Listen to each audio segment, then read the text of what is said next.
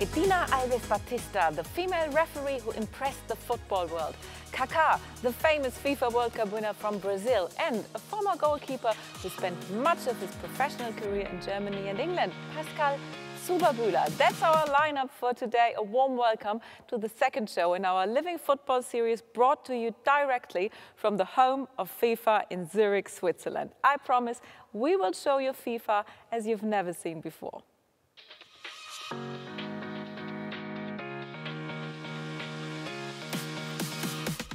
It's great to have you join us wherever you are in the world, as we are one big FIFA football family. Our first guest became FIFA World Champion in 2002 with the Brazilian national team, an outstanding player who conquered the hearts of football fans around the globe, not only with his brilliant technique, but also with his radiant smile.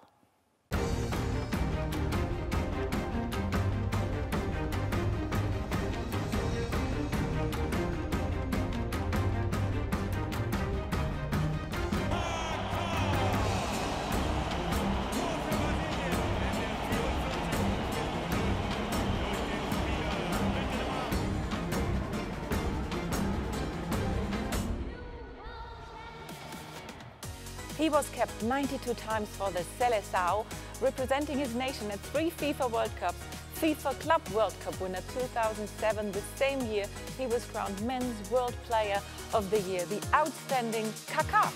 Bem-vindo, Kaka. Thank you so much for being with us. You're welcome. It's my pleasure to be here. Thank you very much for this interview. Kaka, where are you right now? There's Albert Einstein behind you. Yeah, I'm in Brazil right now. I'm in São Paulo. And this Einstein, it's from a Brazilian artist that is a very good friend of mine. His name is Cobra.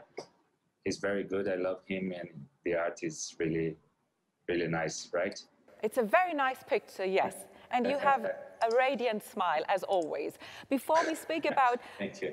Before we speak about your most memorable FIFA World Cup moments, it was reported lately that you would join FC São Paulo, the club you scored your first goal for in professional football 20 years ago, in an official role. Can you tell us something about that? Well, thanks for the question. It's really important to clarify what is my situation right now. So after that, I retired. I started to study. I love football, and I wanted to learn more tools from the sport that I love, from football. So I started to do some programs, and I did one in Harvard. I did one here in Brazil, and I'm finishing my third one in Europe. I hope I can finish at the end of this year. And so the moment for me is to prepare myself for my second career, that I think it's really important to have this time of preparation. And I don't want to go over any step. So I was there for Crespo first impression in Morumbi, but just because I played with him, so São Paulo invited me to give him the welcome from São Paulo, but I don't have right now an official role with São Paulo. So I'm finishing my studying, and I'm there in São Paulo as a lab to improve, to learn, but I don't have any official role. So what's your plan for the future? Becoming a sports director like your fellow countryman Leonardo at PSG, for example? Yes, this is the role. I discovered that in studying, that this is the role that I most likely want to do. So I don't want to be a coach right now. So the thing that I really like is to be a sports director. So this is what I'm preparing myself to do. Okay, if you could choose, which club would you prefer? AC Milan or Real Madrid? Oh, very difficult question. Yes, I cannot choose just one, because it's a different club, different country, different supporters, different people. Both of clubs was amazing in my life, in my career. So it's really hard to decide between them. So I love both clubs. Well, at AC Milan, there's also Paolo Maldini, your former teammate. But speaking of Milan, I've checked your date of birth. and I realized Zlatan Ibrahimovic is 1 year older than you. I mean, time to put your shoes back on. Yes, Zlatan is 1 year older than me. I think he was born in 1981 and I was born in 1982. And he's still playing. That's really amazing that he's keep scoring. He's keep leading a big club as a Milan to fighting for the Scudetto. But for me, it's completely different. My time on the field was over 3 years ago, and I'm pretty sure that I'm very happy with the place that I'm right now. You won the FIFA World Cup in 2002, and you played at the FIFA World Cups in Germany and in South Africa, and we have some surprise for you. Fala, Kaká, garoto! Rapaz, me tiraram do treino para mandar uma mensagem para você. Mas com o maior prazer eu vou sair do treino para mandar essa mensagem para você. Lembro muito bem quando você chegou no Mila, todo acanhado, todo tímido, né? Que você ficava com os meninos em casa jogando videogame, batendo papo, vendo televisão, enfim, que era praticamente a garotada tudo da sua idade, né? É com você praticamente como se fosse um filho para mim, né?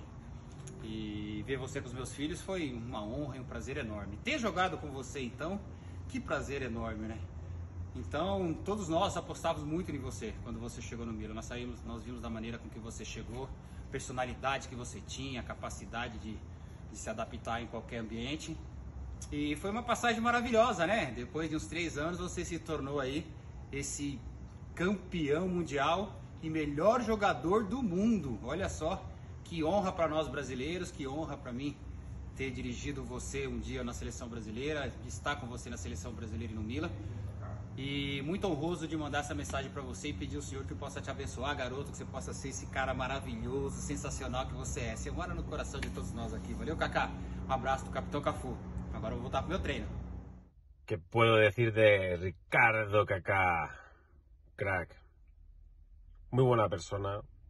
Un chico profesional, dentro de todo lo que le rodeaba a él, porque llegó al Real Madrid siendo una auténtica estrella, para él no fue fácil, mucha presión, pero desde que llegó el primer día estuvo en un ambiente muy bueno, se dejó querer, se hizo querer, y aparte era un brasileño divertido, o sea, bueno, como casi todos, ¿no? Yo siempre me acuerdo que le decía que debería ser el brasileño más guapo de todos, porque tenía una hermosura tremenda y aparte jugaba bien al fútbol. Y él se reía y también se metía conmigo, ¿no? Fueron años muy, muy buenos en lo personal, que nos conocimos muchos, porque el club hizo un esfuerzo y trajo mucha gente nueva. Quizá más en lo profesional, pues no tuvimos esa suerte, ¿no? Hasta ha pasado un par de años.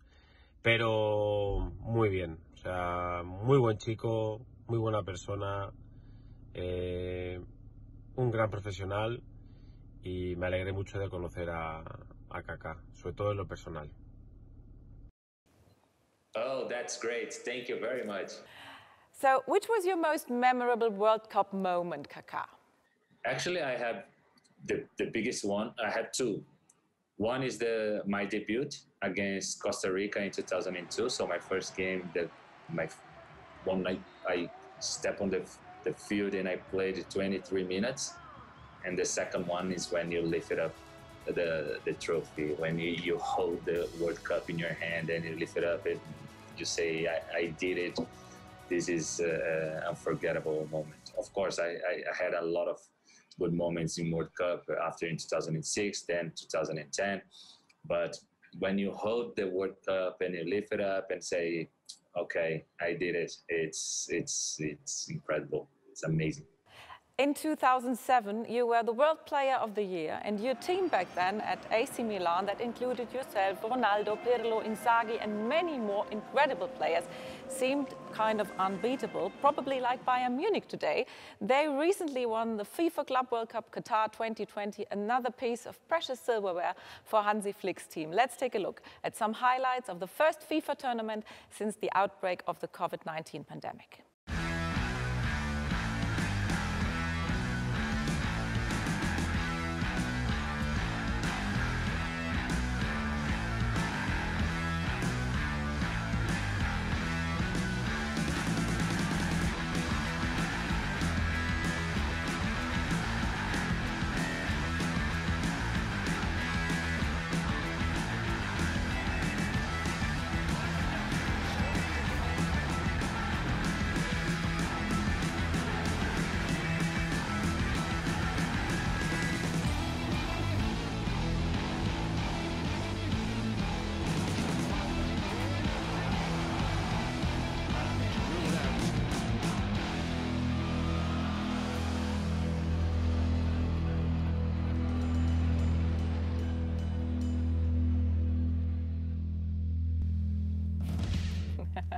Congratulations, FC Bayern Munich. One of FIFA's main objectives is to develop football around the world, on every level in every country, for men, women, boys and girls.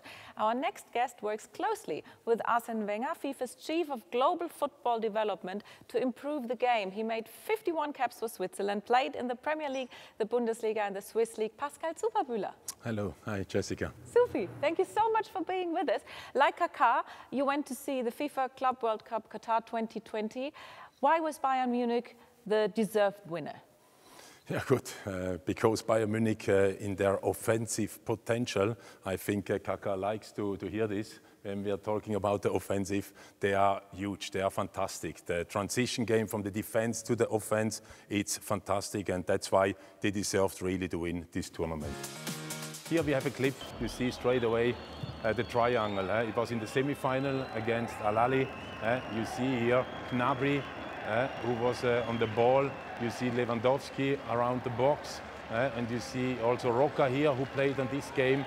The one touch, two touch, it's fantastic. This is a machinery, this works together. And then finally you have always 5 players here in the box. This is impressive. This powerful game from Bayern Munich. Here on this clip, you see straight away, that was on the 88th minute, Sané, who came in this game. Yeah, he played a fantastic role because it was 1-0 for Bayern. Here, Choupo-Moting, who goes in between from the defender and the midfield, and this is trained. Sané knows already where the ball will come. Lewandowski knows anyway where he has to run, and this is unbelievable. You see Sané with his right foot, a nice little chip over the goalkeeper, no chance, and that was the 2-0, and like this they came in the final. Here you see in the final, Tigres was very high in the half from Bayern Munich.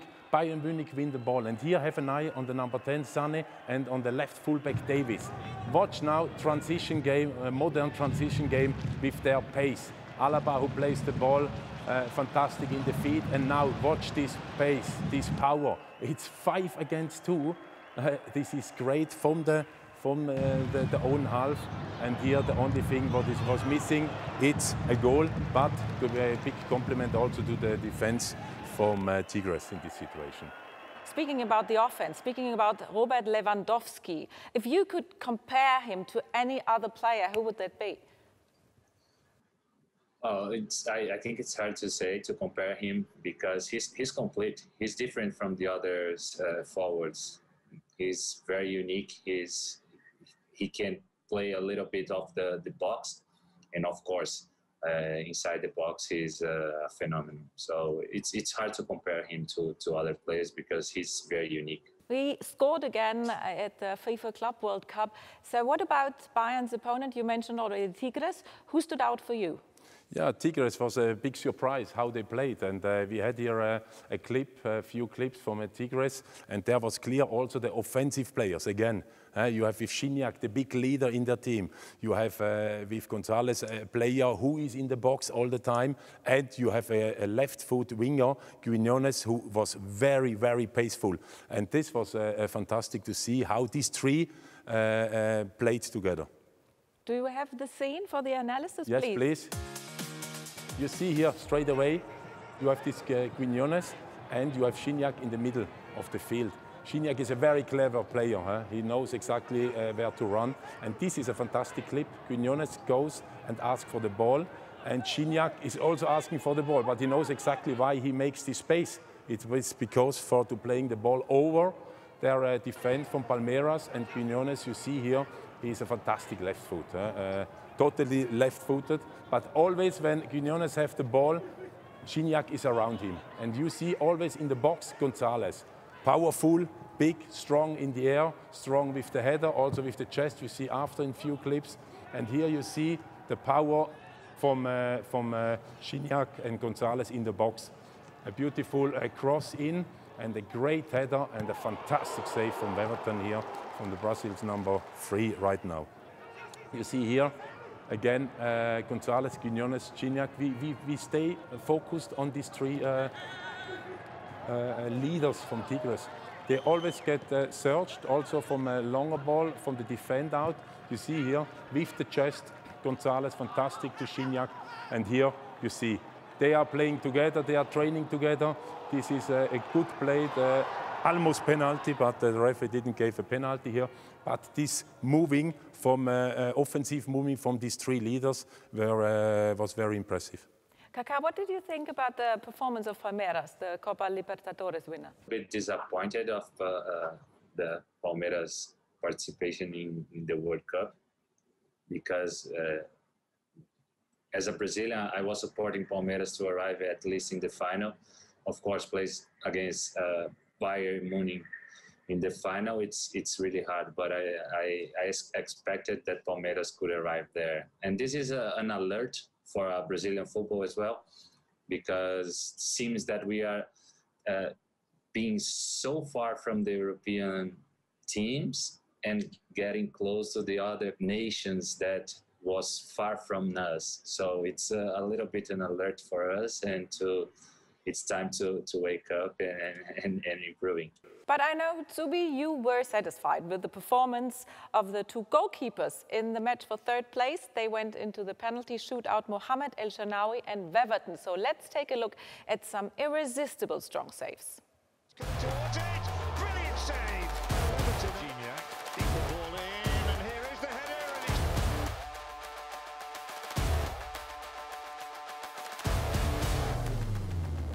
so much more height.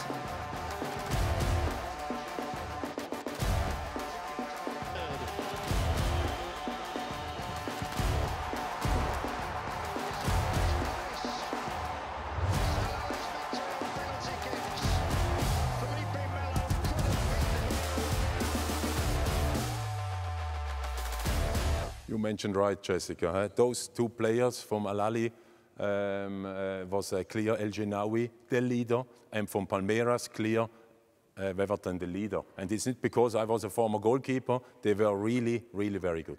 Zubi, it was a pleasure to have you with us. Thanks you very much. Please come visit us more often. Always. So what's coming up for you this year? I hope this year the Olympic Games will happen in the summer. And then, of course, we are very focused on November when the Arab Cup will happen. And this will be the last test before the big World Cup in 2022. Thank and you I'm looking very much forward. Yeah, we are all looking forward to it. Thank you very much. Thanks very much to you, Jessica. Pascal Zuberbühler, ladies and gentlemen, and Kaka. You are almost done here, but we have a wonderful woman waiting for you, a countrywoman who just performed at the top level at the FIFA Club World Cup, Edina Alves Batista. She can hear you now. You can answer as well in Portuguese if you want to. She can understand you better. So, Edina Alves Batista, how did she handle the FIFA Club World Cup? E a Edina, eu falei isso para ela. A gente viajou junto, a gente voltou junto pro Brasil, e eu falei para ela que era um orgulho como brasileiro ter uma árbitra, né, uma juíza participando de um campeonato masculino, e não por vamos colocar uma mulher aqui para apitar, e sim pela capacidade que ela tem, pela preparação que ela teve para estar ali, por todas as condições que ela criou para ela estar naquele lugar, e não só isso, por performar muito bem, né? Porque ela foi, com certeza, um dos destaques positivos desse mundial. Então, mais uma vez, Edina, parabéns por tudo aquilo que você conquistou, até onde você já chegou, e com certeza tem muito mais coisas por vir aí. Parabéns. Oi, Kaka. É um sonho estar escutando isso de você. Muito obrigado. Você é um ídolo para nós todos. Te admiro muito. Você é um orgulho para o nosso país. E escutar essas palavras de você é emocionante para mim, cara. Muito obrigado, viu? Imagina, parabéns. Obrigado. Parabéns para você também, pela sua história e por tudo que você fez pelo futebol. Obrigado. Obrigado, Kaka. Thank you so much for being with us today, and we hope to see you soon again. Thank you so much. Hope to see you soon, guys. Thank you very much. And before we continue the interview with Edina, let's take a look at some of her highlights at the FIFA Club World Cup, a milestone in FIFA's history.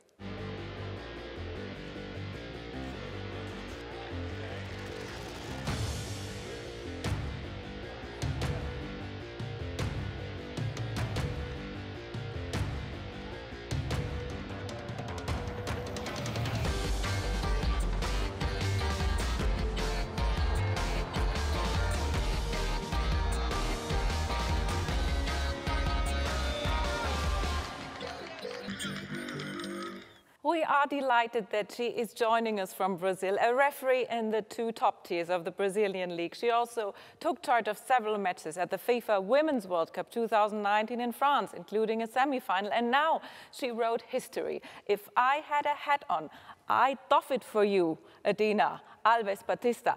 Please, can you tell us how this FIFA Club World Cup felt for you?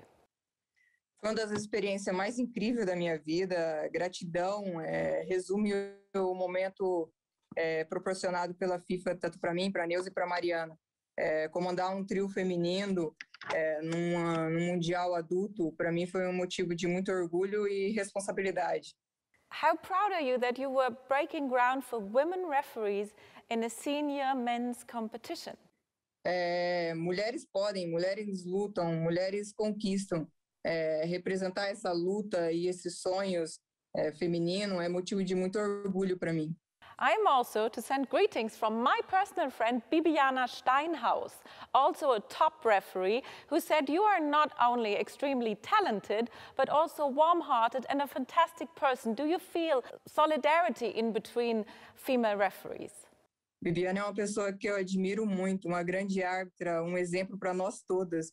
E escutar isso dela, para mim, é um sonho. Eu admiro muito ela e é um espelho para mim.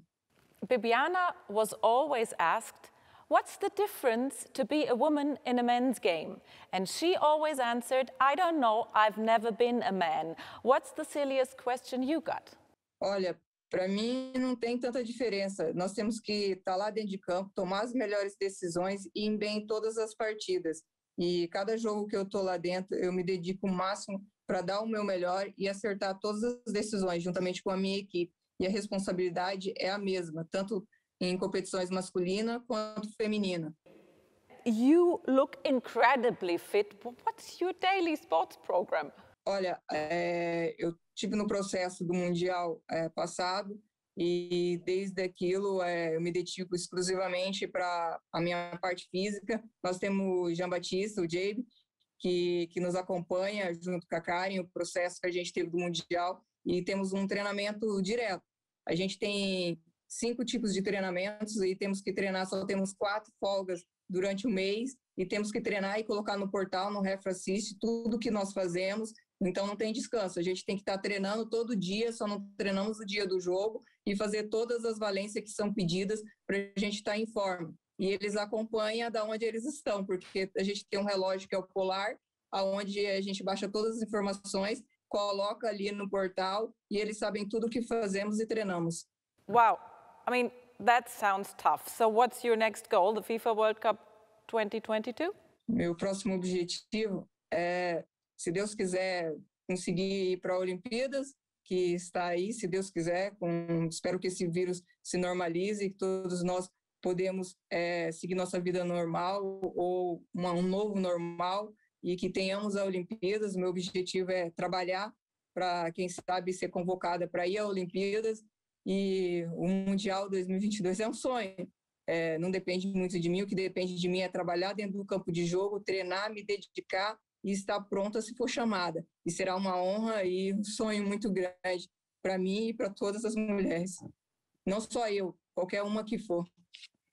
But Edina, I just heard you want to add something according to the ceremony after the FIFA Club World Cup final. Eu queria falar com todos em relação ao que foi falado da cerimonial de entrega da premiação cerimonial. Foi um momento muito feliz para mim, muito alegre, só que eu fiquei muito triste pelas matérias que saiu em alguns lugares, contando coisas que não é verdade. Naquele momento, o nosso presidente Infantino, ele simplesmente parabenizou tanto eu quanto as minhas duas assistentes pelo trabalho que nós estávamos fazendo até aquele momento e pelo jogo que fizemos, que ele falou que foi muito bom, e para seguirmos trabalhando dessa maneira. E para mim isso foi tão feliz escutar isso do nosso presidente, e depois que eu peguei a minha medalha, que para mim era um sonho estar ali, vivendo aquele momento, a minha alegria, a minha felicidade de tudo aquilo estar acontecendo e ser real em minha vida, e eu estar ali, peguei ela e estava olhando ela deslumbrada e feliz, e nem infelizmente ali no momento eu esqueci de parar para cumprimentar até o sheik que estava ali do lado, porque eu estava tão feliz com aquele momento que estava acontecendo em minha vida, que eu saí admirando a minha medalha e fui indo aonde era para nós tirarmos as fotos. E eu não queria que as pessoas começassem a inventar mentiras em relação a isso. Então, para mim, foi muito triste saber que alguns meios de comunicações estavam falando isso em relação à entrega, à cerimonial de premiação, porque não é verdade. E o nosso presidente, a única coisa que ele nos falou foi isso, foi para a gente continuar trabalhando da mesma maneira, e disse que fomos muito bem no Mundial. Imagina você escutar isso do seu chefe, que você foi muito bem, você trabalhou bem, você e sua equipe, naquele momento, e ainda pegar uma medalha que você tanto sonhou em estar em um evento masculino. Para mim era uma alegria muito grande, e eu estava tão feliz com aquilo que eu saí andando e fui tirar a foto junto com meus companheiros de arbitragem. Então, eu queria pedir para as pessoas, obrigado pela preocupação com todas nós mulheres, mas isso não é verdade. E eu queria que o momento que ficasse da nossa participação da mulher numa primeira competição masculina seja de felicidade e de verdades. E a verdade é que o nosso presidente nos parabenizou por aquele momento. E isso foi muito feliz para nós. E obrigada a todos, e eu só tenho a agradecer. Thank you so much, Edina. You're a wonderful role model for young women and girls all over the world. You have a great spirit. You're a great referee. It's a pleasure talking to you.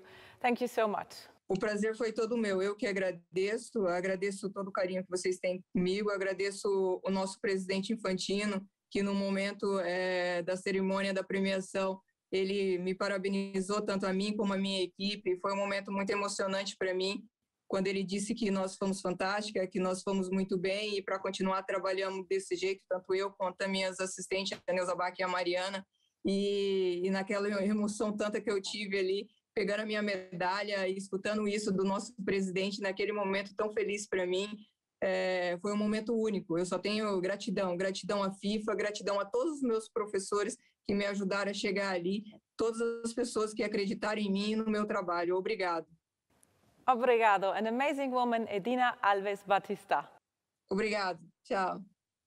Football, as the whole world, was hit hard by the corona crisis. The COVID-19 pandemic left its mark everywhere last year, but FIFA was quick to respond by setting up a COVID-19 relief fund of $1.5 billion to help its 211 member associations. In Thailand, for example, this support made it possible to resume the league. Let's take a look. It has been a long time, 6 months after football has been stopped. But for sure, the football should be going on. ก็รู้สึกดีใจครับที่แบบก็เป็นนักกีฬาพี่ก็คืออยากกลับมาเตะอยู่แล้วไอ้ช่วงที่หยุดไปก็เบื่อด้วย We don't want to stand still. We prepare a lot. We have to change a little bit our life to relate it to the situation right now, but we are ready. We are ready to restart. FIFA is support the COVID test in our country. FIFA never left us behind.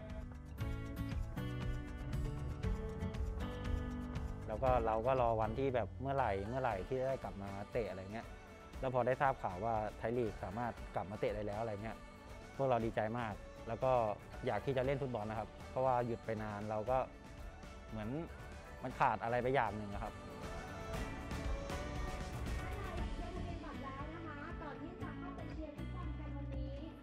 FIFA ให้การสนับสนุนนั้นสมาคมสามารถนำไปใช้จ่ายเกี่ยวกับเรื่องการแข่งขันที่จะทำให้มีการแข่งขันฟุตบอลเกิดขึ้นได้อย่างเต็มที่ไม่ว่าจะเป็นการนำไปใช้กับการนำระบบ VAR มาสนับสนุนการจัดการแข่งขันการนำเงินนั้นไปใช้กับการบริหารจัดการในองค์กรนะครับเช่นเป็นเบี้ยเลี้ยงเป็นเงินเดือนหรือค่าตอบแทนแก่พนักงาน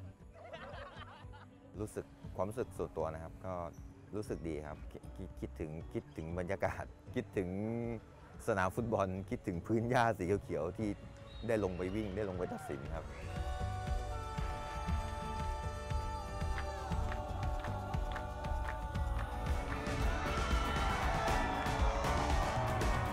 And this project is just one of many. In our forthcoming episodes, we'll continue to showcase some of the myriad projects that FIFA and the FIFA Foundation are developing, supporting and funding all around the world. We are very happy that we found a way to bring you this second episode of Living Football. We are excited to open the doors for you to our home of FIFA. We want to bring the football world, especially in these challenging times, closer and stronger together, and we'd like to invite you again in 2 weeks' time. Till then, all the best.